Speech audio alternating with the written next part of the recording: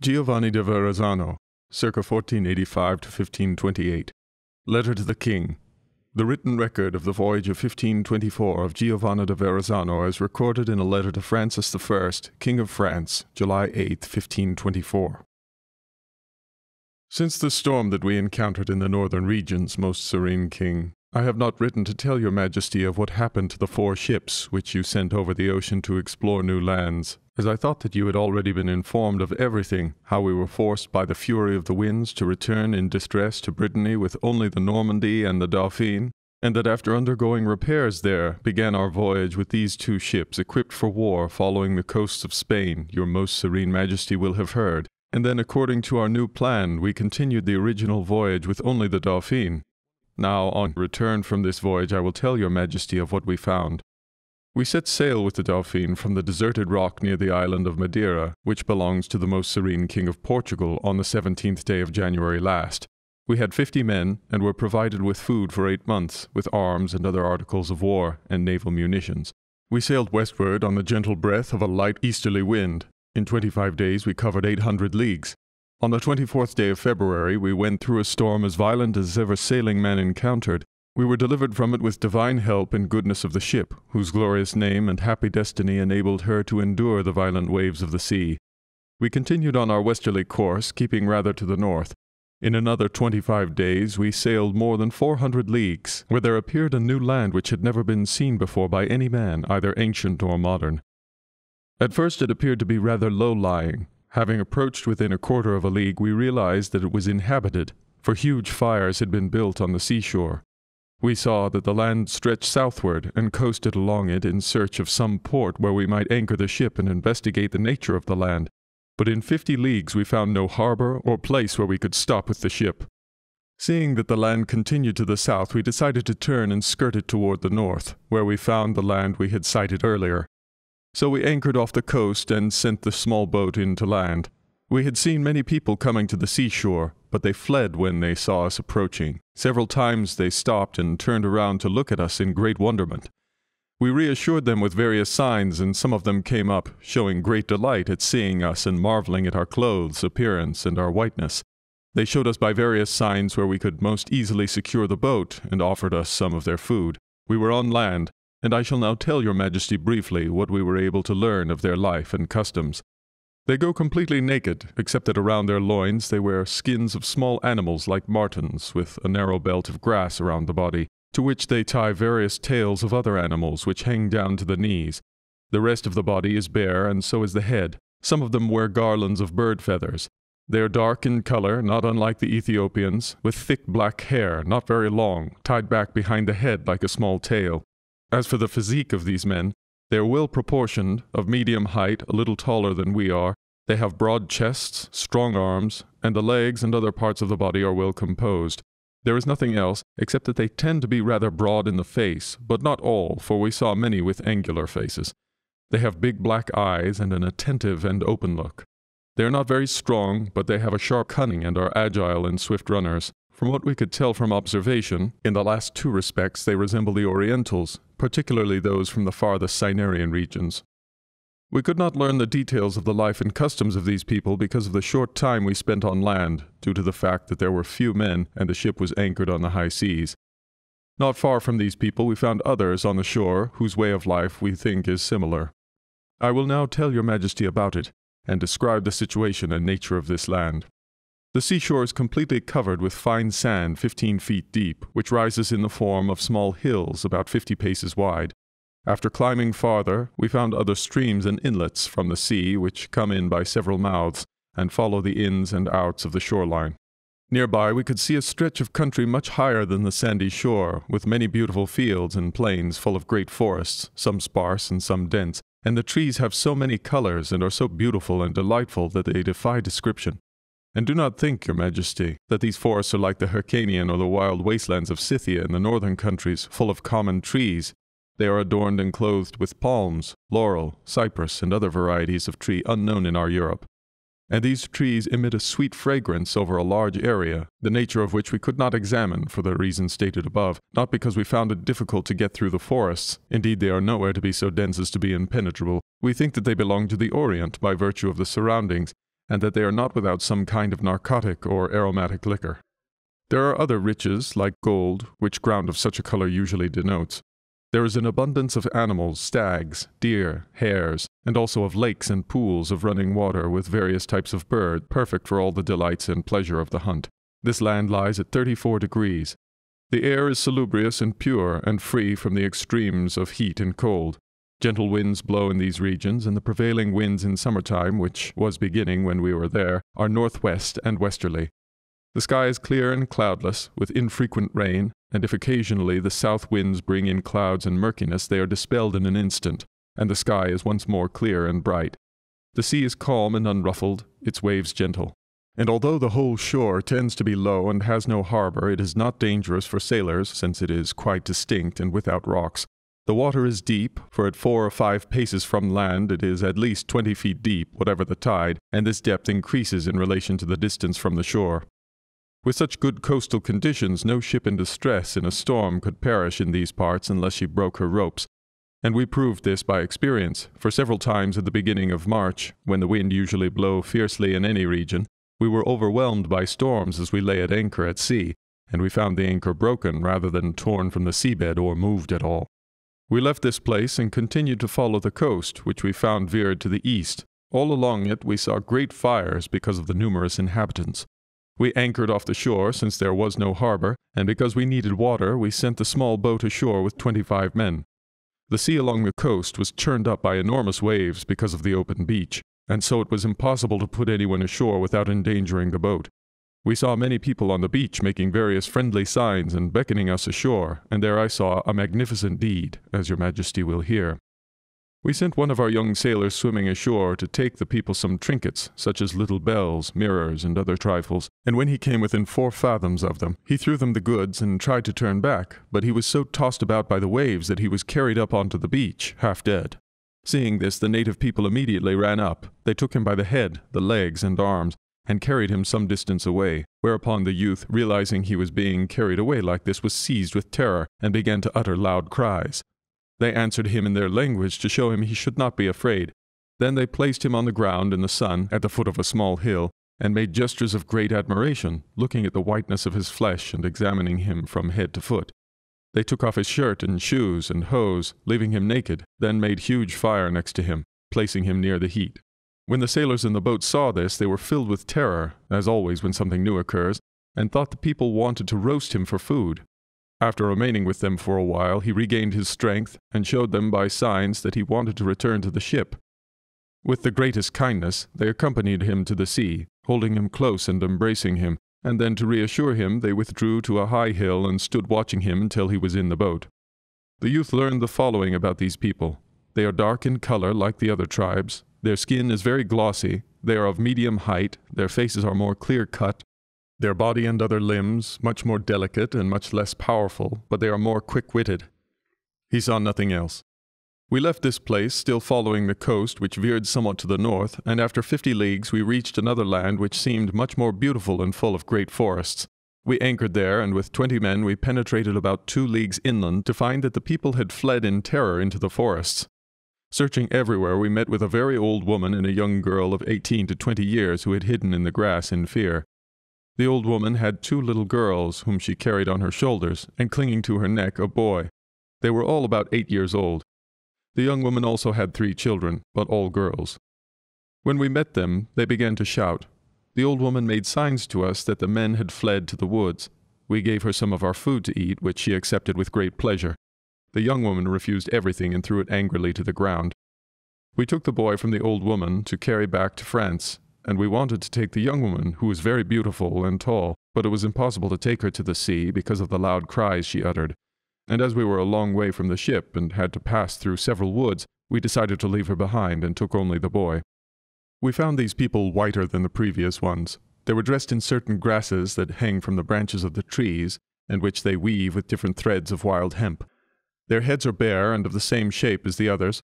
On the whole, they live on pulses, which are abundant and different from ours in color and size, but are excellent and have a delicious taste. Otherwise they live by hunting fish and birds, which they catch with bows and snares. They make the bows of hard wood and arrows of reeds, and at the point they put the bones of fish and other animals. The wild animals here are much more ferocious than in Europe because they are continually being molested by hunters. We saw many of their little boats made out of a single tree, 20 feet long and 4 feet wide, which are put together without stone, iron, or any other kind of metal. For in the whole country, in the area of 200 leagues that we covered, we did not see a single stone of any kind. They use fire and burn the wood as much as necessary to hollow out the boat. They do the same for the stern and the prow, so that when it sails it can plow through the waves of the sea. The land is like the previous one in situation, fertility, and beauty. The woods are sparse, the land is covered with different types of trees, but they are not so fragrant, since there it is more northern and cold. We saw there many vines growing wild, which climb up around the trees as they do in Cisalpine Gaul. They would doubtless produce excellent wines if they were properly cultivated. For several times we found the dry fruit sweet and pleasant, not unlike our own. The people must value them because wherever they grow, the bushes around them are removed so that the fruit can ripen better.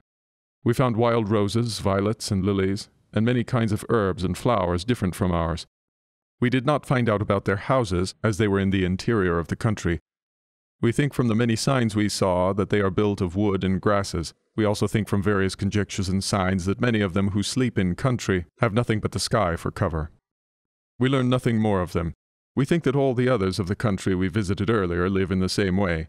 After staying here for 3 days, anchored off the coast, we decided to leave because of the scarcity of port, and we continued to follow the coast to the northeast, sailing only during the day and casting anchor at night. After 100 leagues, we found a very agreeable place between 2 small but prominent hills, between them a very wide river, deep at its mouth, flow out into the sea, and with the help of the tide, which rises 8 feet, any laden ship could have passed from the sea into the river estuary. Once we were anchored off the coast and well sheltered, we did not want to run any risks without knowing anything about the river mouth, so we took the small boat up this river to land, which we found densely populated. The people were almost the same as the others, dressed in birds' feathers of various color, and they came toward us joyfully, uttering loud cries of wonderment, and showing us safest place to beach the boat. We went up this river for about half a league, where we saw that it formed a beautiful lake, about 3 leagues in circumference. About 30 small boats ran to and from across the lake with innumerable people aboard who were crossing from one side to the other to see us. Suddenly, as often happens in sailing, a violent unfavorable wind blew in from the sea, and we were forced to return to the ship, leaving the land with much regret on account of its favorable conditions and beauty. We think was not without some properties of value, since all the hills showed signs of minerals. We weighed anchor and sailed eastward, since the land veered in that direction, and covered 80 leagues, always keeping in sight of land. We discovered a triangular-shaped island 10 leagues from the mainland, similar in size to the island of Rhodes. It was full of hills, covered in trees and highly populated, to judge by the fires we saw burning continually along the shore. We baptized it in the name of your illustrious mother, but did not anchor there because the weather was unfavorable. We reached another land 15 leagues from the island, where we found an excellent harbor. Before entering it, we saw about boats full of people who came around the ship uttering various cries of wonderment. They did not come nearer than 50 paces, but stopped to look at the structure of our ship, our persons, and our clothes. Then altogether they raised a loud cry, which meant that they were joyful. We reassured them somewhat by imitating their gestures, and they came near enough for us to throw them a few little bells and mirrors and many trinkets, which they took and looked at, laughing, and then they confidently came on board ship. Among them were 2 kings who were as beautiful of stature and build as I can possibly describe. The first was about 40 years old, the other a young man of 24, and they were dressed thus. The older man had on his naked body a stag skin, skillfully worked like damask with various embroideries. The head was bare, and the hair tied back with various bands, and around the neck hung a wide chain decorated with many different colored stones. The young man was dressed in almost the same way. These people are the most beautiful and have the most civil customs that we have found on this voyage. They are taller than we are, they are a bronze color, some tending more toward whiteness, others to a tawny color. The face is clear-cut, the hair is long and black, and they take great pains to decorate it. The eyes are black and alert, and their manner is sweet and gentle, very like the manner of the ancients. I shall not speak to your majesty of the other parts of the body, since they have all the proportions belonging to any well-built man. Their women are just as shapely and beautiful, very gracious, of attractive manner and pleasant appearance. Their customs and behavior follow womanly customs as far as befits human nature. They go nude except for stag skin embroidered like the men's, and some wear rich lynx skins on their arms. Their bare heads are decorated with various ornaments made of braids of their own hair which hang down over their breasts on either side. Some have other hair arrangements, such as the women of Egypt and Syria wear, and these women are older and have been joined in wedlock. Both men and women have various trinkets hanging from their ears as the Orientals do, and we saw that they had many sheets of worked copper which they prize more than gold. They do not value gold because of its color. They think it the most worthless of all, and rate blue and red above all other colors. The things we gave them that they prized the most were little bells, blue crystals, and other trinkets to put in the ear or around the neck. They did not appreciate cloth of silk and gold, nor even of any other kind, nor did they care to have them. The same was true for metals like steel and iron. For many times when we showed them some of our arms, they did not admire them, nor ask for them, but merely examined the workmanship. They did the same with mirrors. They would look at them quickly and then refuse them, laughing. They are very generous and give away all they have. We made great friends with them, and one day before we entered the harbor with the ship, when we were lying at anchor 1 league out to sea because of unfavorable weather, they came out to the ship with a great number of their boats. They had painted and decorated their faces with various colors, showing us that it was a sign of happiness. They brought us some of their food and showed us by signs where we should anchor in the port for the ship's safety, and then accompanied us all the way until we dropped anchor. We stayed there for 15 days, taking advantage of the place to refresh ourselves. Every day the people came to see us on the ship, bringing their women folk. They are very careful with them, for when they come aboard and stay a long time, they make the women wait in the boats, and however many entreaties we made or offers of various gifts, we could not persuade them to let the women come on board ship. One of the 2 kings often came with the queen and many attendants for the pleasure of seeing us, and at first they always stopped on a piece of ground about 200 paces away from us and sent a boat to warn us of their arrival, saying they wanted to come and see the ship. They did this as a kind of precaution, and once they had a reply from us, they came immediately and watched us for a while. But when they heard the irksome clamor of the crowd of sailors, they sent the queen and her maidens in a light little boat to wait on a small island about 1/4 of a league from us. The king remained a long while, discussing by signs and gestures various fanciful notions, looking at all the ship's equipment and asking especially about its uses. He imitated our manners, tasted our food, and then courteously took his leave of us. Sometimes when our men stayed on a small island near the ship for 2 or 3 days for their various needs, as is the custom of sailors, he would come with 7 or 8 of his attendants, watch our operations, and often ask us if we wanted to stay there any length of time, offering us all his help. Then he would shoot his bow and run and perform various games with his men to give us pleasure. We frequently went 5 or 6 leagues into the interior, and found it as pleasant as I can possibly describe, and suitable for every kind of cultivation, grain, wine, or oil, for there the fields extend for 25 to 30 leagues. They are open and free to any obstacle or trees, and so fertile that any kind of seed would produce excellent crops. Then we entered the forests, which could be penetrated even by a large army. The trees there are oaks, cypresses, and others unknown in our Europe. We found Lucullian apples, plums, and filberts, and many kinds of fruit different from ours. There is an enormous number of animals, stags, deer, lynx, and other species. These people, like the others, capture them with snares and bows, which are their principal weapons. Their arrows are worked with great beauty, and they tip them not with iron but with emery, jasper, hard marble, and other sharp stones. They use the same kind of stone instead of iron for cutting trees, and make their little boats with a single log of wood, hollowed out with admirable skill. There is ample room in them for 14 to 15 men. They operate a short oar, broad at the end with only the strength of their arms, and they go to sea without any danger, and as swiftly as they please. When we went farther inland, we saw their houses, which are circular in shape, about 14 to 15 paces across, made of bent saplings. They are arranged without any architectural pattern, and are covered with cleverly worked mats of straw which protect them from wind and rain.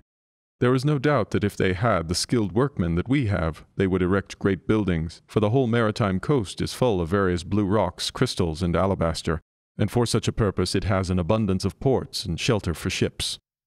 They move these houses from one place to another according to the richness of the site and the season. They need only carry the straw mats, and so they have new houses, made in no time at all.